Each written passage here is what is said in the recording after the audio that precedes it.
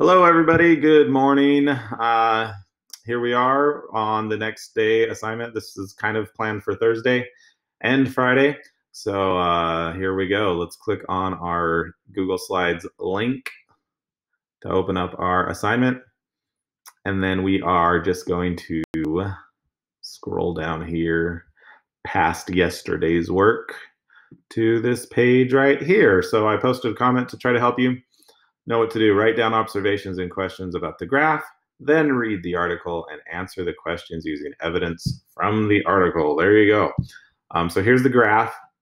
It is a graph showing snowy owl nests and lemmings on Bylot Island. I don't know if I'm saying that right. Billet? I'm not sure. So if you look down here, first you want to understand what the graph is showing you. So these blue bars are showing the snowy owl nests, and this orange line is showing the number of lemmings. So based on just the graph, you're going to click in here and type in your observations.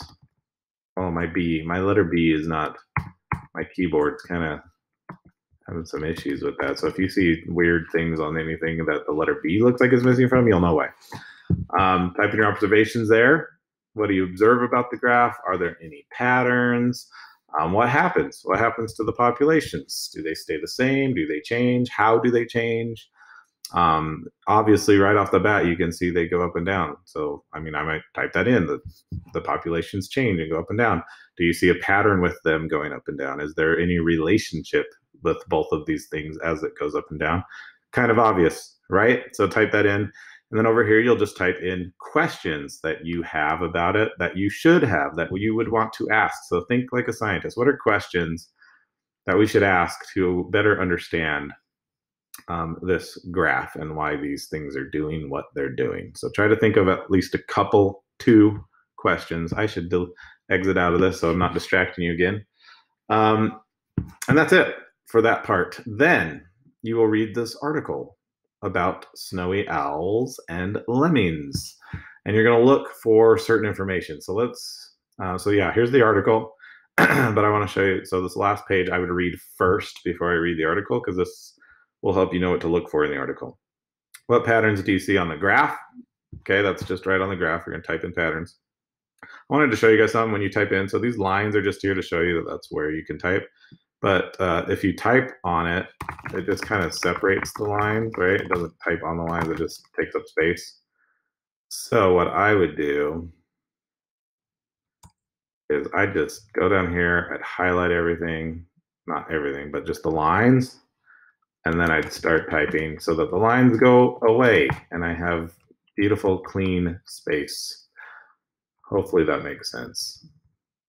Or delete the lines is basically what you're doing when you highlight them. I'm going to press the back arrow so that those lines come back correctly. There we go. The next one says, how would you explain these patterns? So that's a big part that you're going to look for, right? What in the article could help you explain it? What would explain the years when there were no snowy owl nests? Again, the article. Look for evidence in the article that can help you answer that question and explain why years on that graph showed that there were no snowy owl nests. Why would that happen? And again, try to explain it scientifically. Use claim, evidence, reasoning. Use complete sentences. Be specific. And the last one, explain the pattern of predator-prey relationship between snowy owls and lemmings. So there's a pattern. So we already know that it's predator-prey relationship. So what pattern is there? How do they interact with each other?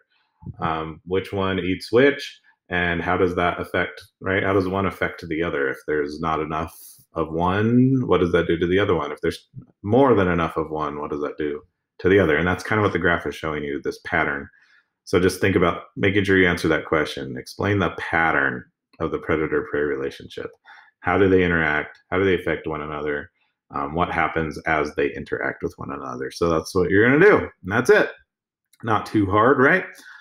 So hopefully that helps. There you go. I'm going to pop back up just to say bye.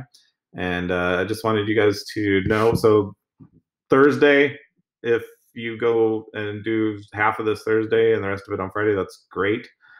Friday, I am planning on doing another class brine shrimp observation Google Meet. So just look for the link that I will be posting soon for your periods class on Google Classroom. It'll have the time on the link so that you know what time to come. That's it. There you go. Thanks, guys. Have a great weekend and enjoy your time. Thanks for all your hard work. We'll see you later.